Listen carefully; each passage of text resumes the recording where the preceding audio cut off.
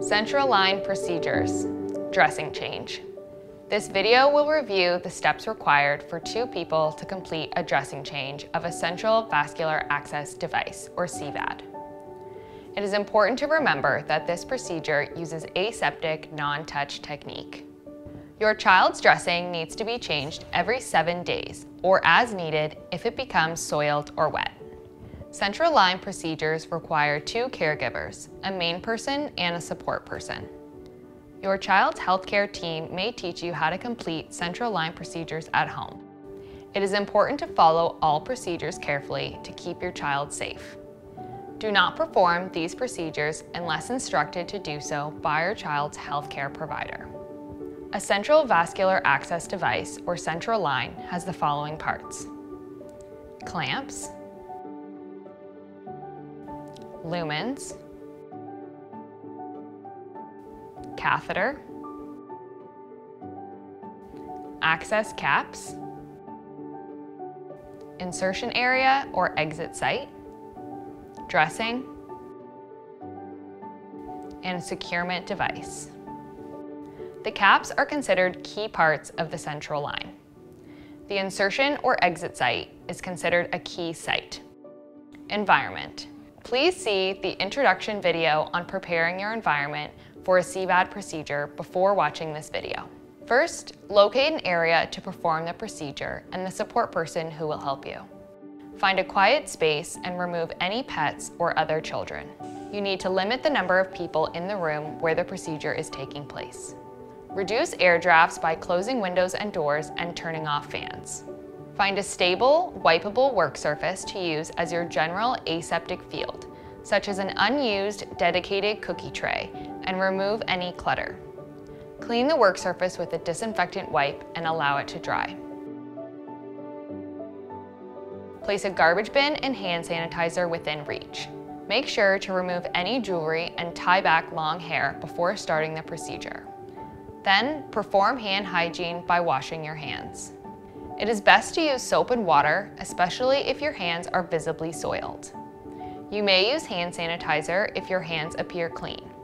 Rub your hands together until they are dry, ensuring you wash every surface of your hands. Supplies. Gather your supplies and place them on the general aseptic field.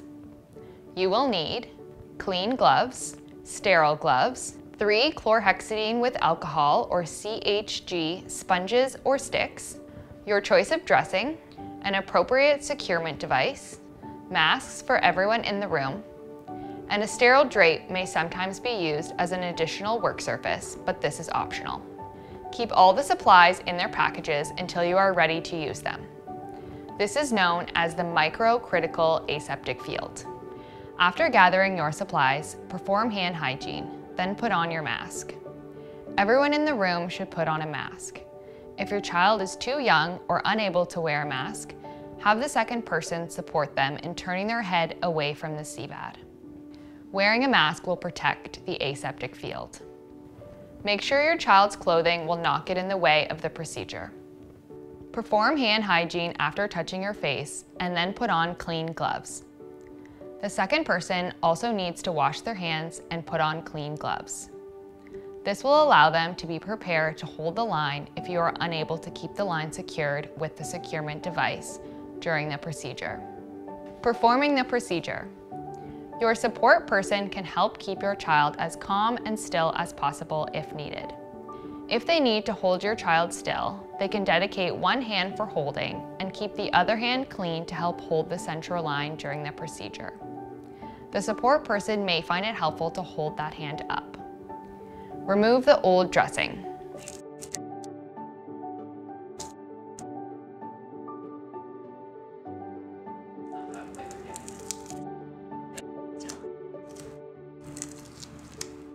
Check the key site and the skin around the CVAD. Look for signs of infection, redness, irritation, or discharge. Make sure not to touch the site with your hands. If possible, leave the securement device on to prevent accidental dislodgement and change it after. If the securement device is under the dressing, remove the securement device now. The second person can help hold the line. so it doesn't move, get dislodged, or contaminated. The gloves you used to remove the old dressing are now contaminated. Remove them, perform hand hygiene, and put on a new pair of clean gloves. Use the CHG sponge or swab stick to cleanse the area. If you are using the sponge, open it up, and while pointing the sponge downwards, crack the sponge so it fills with the liquid. If you are using the swab stick, carefully take it out of the packaging. If the line is out of the securement device, the second person can lift the CVAD off the skin to keep it elevated. Remember not to touch the key site with your hands. Scrub the skin using friction around the CVAD from the exit site to approximately 5 centimeters beyond the dressing borders in a back and forth motion in 2 directions for 30 seconds. For example, up and down and side to side for 30 seconds. Vigorous scrubbing will allow the solution to effectively clean the skin. Then throw the sponge or swab stick into the garbage. Open 2 additional chlorhexidine sponges or swab sticks. Use the 2 swab sticks to clean both sides of the central line, starting closest to the child and moving up the catheter for an additional 30 seconds. If the CVAD is looped when placed against the child's skin, a longer portion of the CVAD must be cleaned. Allow your child's skin and the CVAD to dry completely to ensure bacteria is removed. This takes at least 2 minutes until the skin does not appear shiny. Your partner can keep track of the time. Applying a dressing on damp skin will increase the risk for skin irritation. Do not fan or blow on the site or wipe off the cleaning solution to speed up drying, as this will contaminate the area. Remove the gloves and throw them away. Perform hand hygiene. The next steps of the procedure are considered critical steps because the key site, the insertion site, is exposed. Take care as you perform each step to prevent any contamination. Slowly and carefully open the dressing package, ensuring that the dressing falls flat on the packaging. Or you may choose to open your package of sterile gloves first and then safely drop the dressing onto your sterile glove field using aseptic non-touch technique.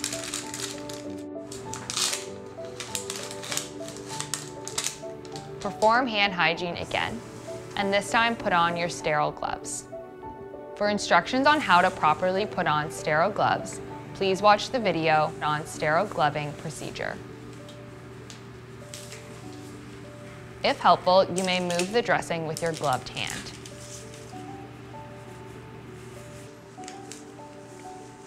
Peel off the paper backing of the dressing.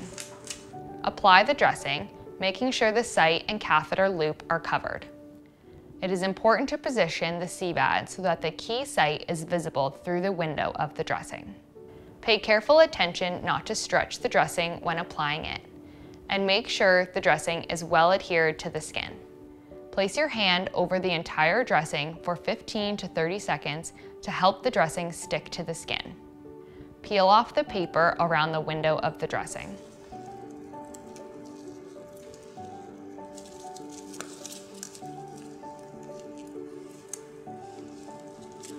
Remove the CVAD from the securement device.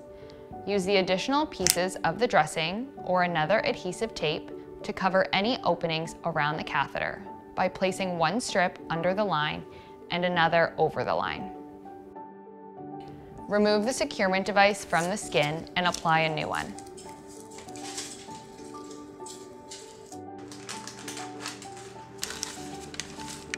If using a securement device, it can be helpful to secure the line in the new device first and then stick it to the skin.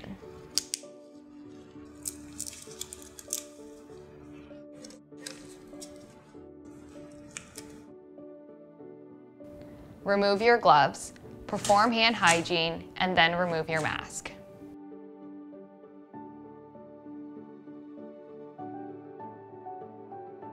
Perform hand hygiene again. Clean up. Discard the used supplies into the garbage and clean your general aseptic field. Your dressing change is now complete. Remember these key points. Maintain aseptic non-touch technique throughout the procedure. Assess the site for signs of infection. Clean the skin and the line for 30 seconds each and allow to dry for at least 2 minutes. Perform hand hygiene at appropriate times. Please speak to your child's healthcare provider about this video before performing any of these procedures.